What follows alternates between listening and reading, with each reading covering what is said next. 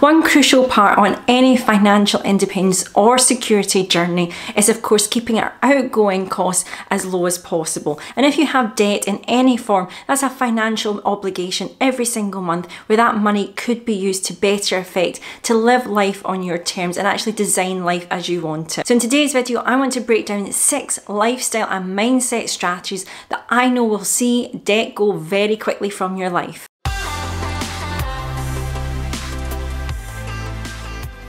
Hi there, my name is Jennifer from mamafurfur.com. I make videos all about personal finance, investing and success mindset here in the UK. My passion is to give people financial knowledge that allows them to create life on their terms. That is time and financial freedom that I believe everyone can then choose to work, choose to do their passions, whatever they want for their life. So if you are brand new to my channel, you've stumbled upon this video, thank you for joining me. Please hit that subscribe button. I would love you to follow my channel for the rest of my videos, and also hit that bell notification button. It means every time I upload, you know as soon as that happens. So today's video is especially important to me. I'm very passionate about people not having financial obligations that they don't choose, that all their money can basically go on the things that brings them joy and value in their life. I have been in that debt cycle before myself with our family.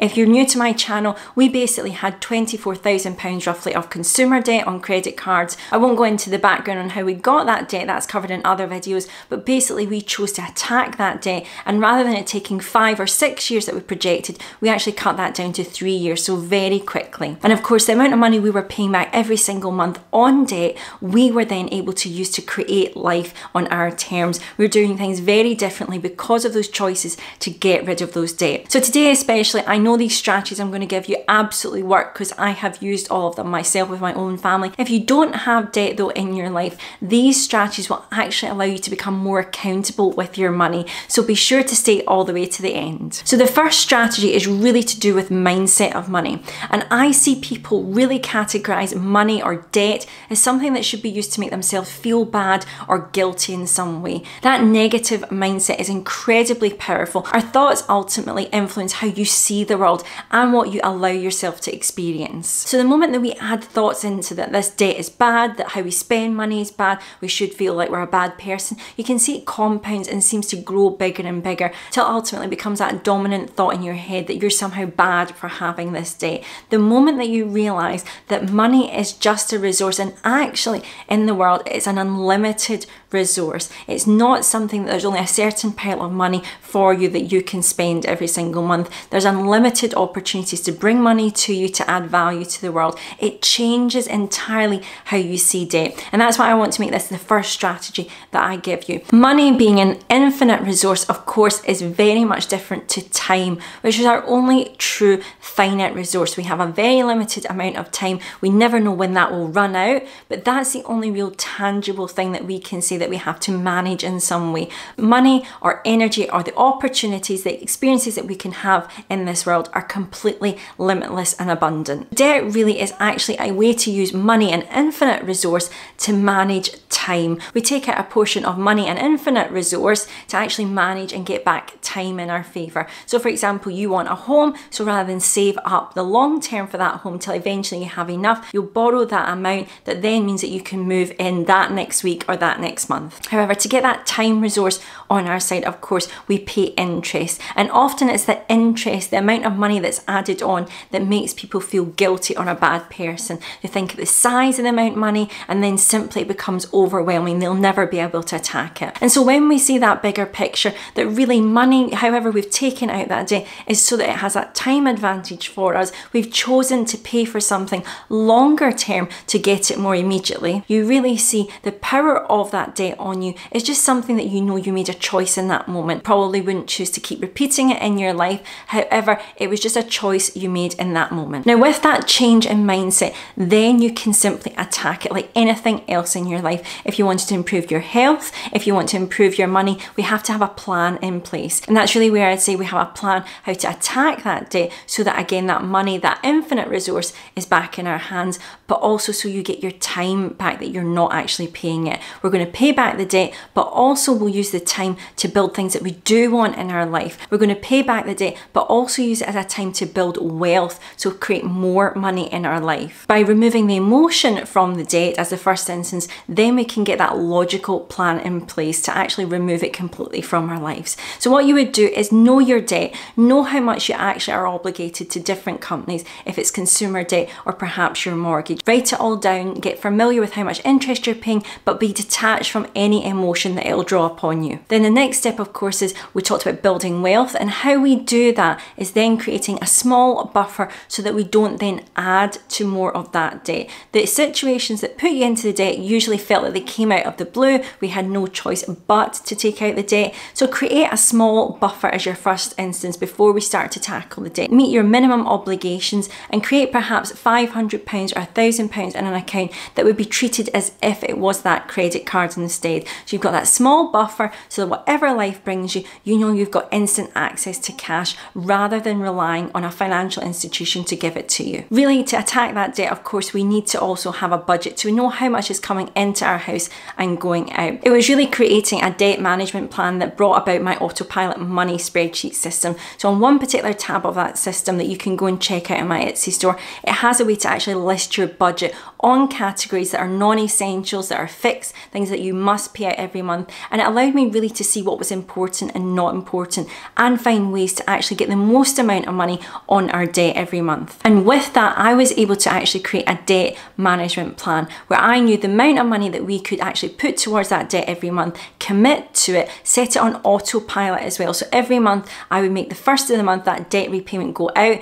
We paid our bills, we also paid that debt, so I couldn't touch it, I couldn't dip into it for other things, but it also told me the exact amount of time it would take to pay off that debt. So that again, it gave me a goal and a hope that I knew if I consistently paid that amount, we would be debt free by a certain amount of months ahead. So really the second strategy as well, we've got a plan in place of how we think we can tackle debt, how long it's going to take us, but I like to call this going cold turkey. And it simply is looking at that budget again with the eyes of what magic could we actually pull out of the bag to really tackle this debt a little bit quicker without life actually suffering in any way. After all, as I said, debt isn't something that should make you feel bad. However, the quicker we get rid of that debt, the more time without that obligation we give back to ourselves, more money in your pocket right now. We simply looked at every single outgoing cost and said, do we truly need this? Or could we actually go cold turkey for 30 days to test if we need it or not? And I always put that little bit out of, if we just test for a week or 30 days, if we enjoy it or miss it,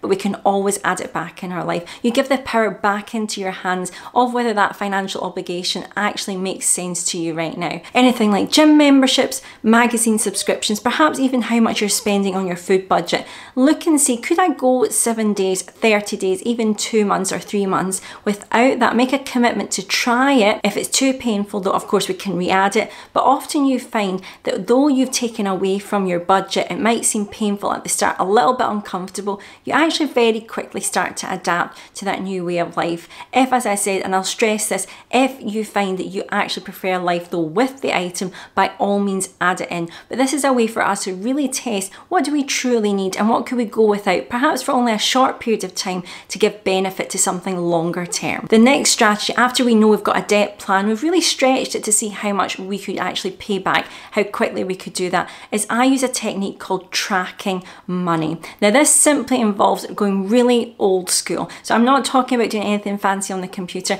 It really just involves a notebook and a pen. It's one of the key mindset tools that I actually use to analyze where is our money going every month. I do it every couple of months. It's one of the things I actually use to refresh myself about being mindful with my spending choices. Now it simply is, you get a notebook, and a small cheap notebook will do, or a piece of paper that you keep with you at all times, and you simply write down every single time you spend or you get money in your life. So even if you find 20 pence on the street, I would record it. If you're paying for your lunch on your card, tap it, cash, credit card, whatever you're using, you record it. You record the date, what you spent the item on, and how much by. Now the objective is not to then analyze it right there and then. You would simply look at it once a month to take away the emotion, but see actually where your money is going. You can do this with a couple of apps as well, but the reason I say having a notebook is because that extra step of taking out your notebook and your pen soon after you've made that purchase to record it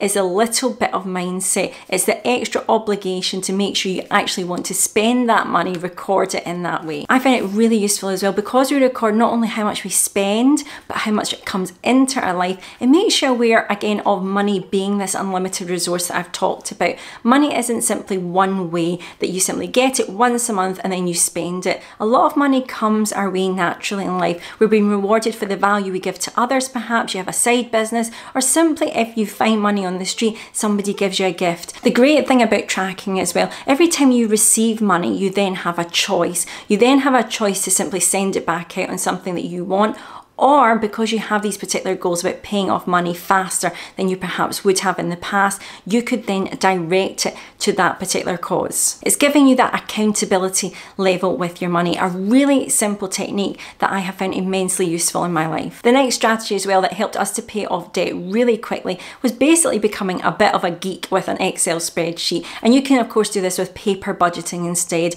but simply every single week or every single month, absolutely the least, become acquainted with how much money is actually going out the door. Have fun with it, test them, do calculations in terms of if I brought in an extra £50 tomorrow or £100 this month, if I did this to our debt, how would that leave us? Add in that element of excitement, actually getting rid of the debt, and as I say, become a bit of a geek with an Excel spreadsheet or a budget planner to see actually how those small changes in lifestyle or bringing in more money in your life allows you to radically change your future. The next strategy is a very practical one now, and when you've got debt, you need to also consider what is the most efficient way to do this. So that's really looking at essentially a couple of ways of repayment. There's the snowball method, the avalanche method, and there's also my method called the 10% rule. So with the snowball method, that actually means that you would list all your debts, smallest to largest, and you would simply attack the smallest in size first, regardless of any of the interest payments that are actually on